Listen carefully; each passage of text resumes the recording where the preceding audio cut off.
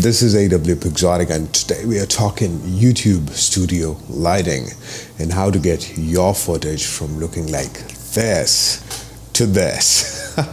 Welcome back to the channel. If you guys are new here, consider subscribing, consider, liking the video and leaving in the comment section whatever your thoughts are about this video. Today we are talking about YouTube lights and how to set up your YouTube studio in a manner that the lighting thing that you've got here impresses the people out there. I basically use a 4-light setup and adjust it in a manner to give me this cinematic and cool looking feel to my studio. In the 4 lighting setup, the number 1, I have my key light, which is right here placed on a 45-degree angle from me. It's throwing this nice soft light on the right side of my face, where the left side is a little dark to add that dramatic look. First comes the key light, and the key light that I'm using is the NK light. It's made in China. It has a 32-watt power. It's battery operated and cheap, available in the market at a very cheap rate. Has about 416 LEDs which work together to give this, amazing light that's hitting the right side of my face.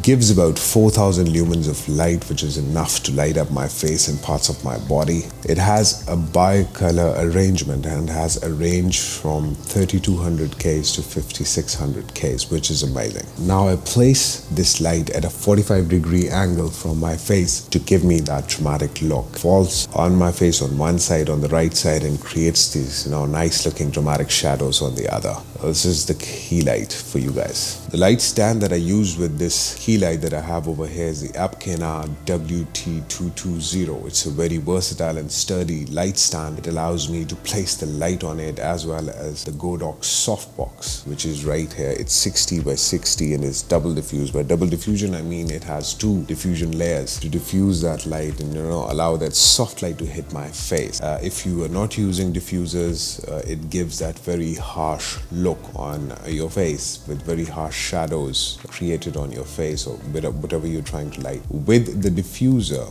and placing the light closer to the subject in this case is me, you get that nice, soft feel to it, which is pleasing to the eye. Now, to create a little depth, you can see behind me, right behind this television, I have an RGB light that's wrapped around its back. It's known as the Yi light by Xiaomi. It's a full RGB light which is controlled through the smartphone Yi light app. It allows me to create that, depth effect inside the small studio space that I have over here, and gives an elegant look to the studio space that I'm working on. It's a beautiful light. All the colors are RGB and can be operated through the app. This light is also very cheap. It came around $50 US, not that heavy on the pocket at all.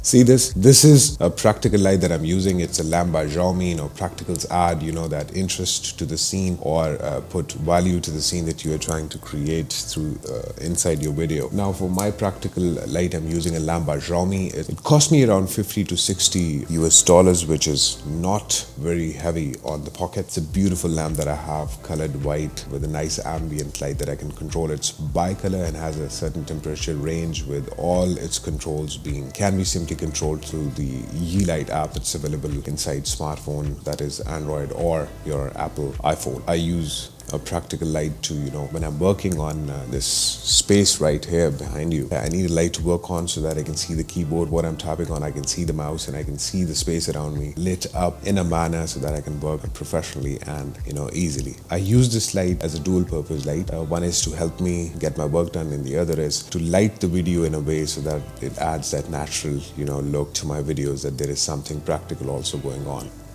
The next tiny light that I'm going to talk about is the Aperture MC RGB WW light that I purchased for myself. It's an amazing light. It's totally controlled through your, smartphone through the Sling app. It has, the bicolor function in which you can adjust the color range. It is a very accurate light. It also has the RGB mode. You can use it in different and interesting situations to, light up your videos. I generally use this light at times behind me to contrast or to neutralize the red light effect that you can see see that's coming from the E light. I use a blue hue on this so that, you know, it gives that interesting red and blue look to my videos. Or at times I use this light in the simple bicolor mode at 5600 Ks and place it on the left side of my face to light up, you know, the darker portion of my face, because this key light is placed at an angle of 45 degrees and it creates those shadows which need to be neutralized somehow. So I at times use this light to, you know, lighten up the left side of my face. I have this Aperture MC RGB WW light with me right now. It cost me around $100 US, around 16 to 18,000 Pakistani rupees. I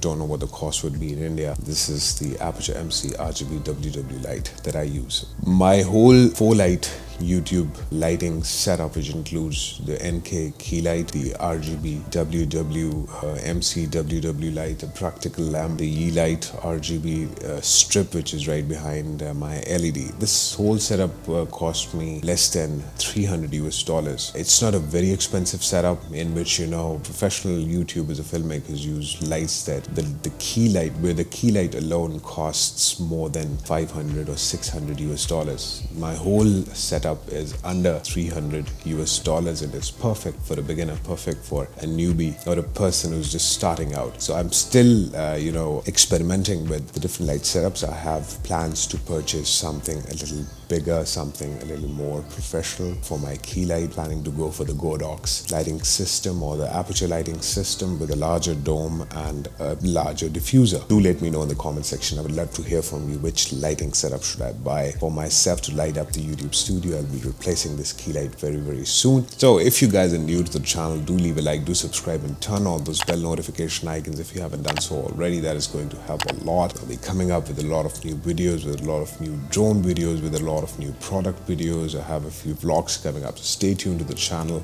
We have crossed the hallmark of 200 subscribers and this channel is rising. I guess we'll create something out of it. We'll create a nice, you know, community out of it and grow. Hope you enjoyed. Hope you liked this small video about my YouTube lighting setup, and hope this helps you decide and choose what lights to buy for your video setup. This is AW.Pixotica signing off for now. See you in another video really soon. Bye bye.